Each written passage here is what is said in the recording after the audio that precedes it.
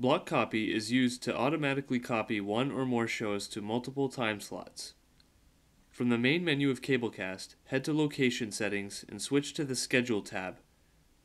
Then click on Modify Blocks. Name the block, select a source date and time, which will be the time of the show's first run, then select the next day and time you would like the show to repeat.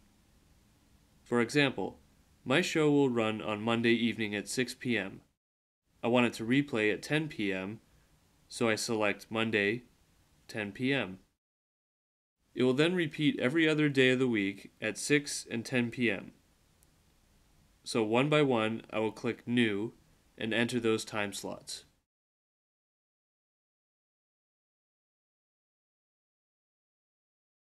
Now that the block is all set, I need to apply it to a show. So I'll go to the schedule and select next Monday. I'll drag a show to the 6 p.m. time slot. Then I'll select the show and then click on Block. Then select the block you want to apply and click Block Copy. Your show is then copied to its additional time slots throughout the week automatically.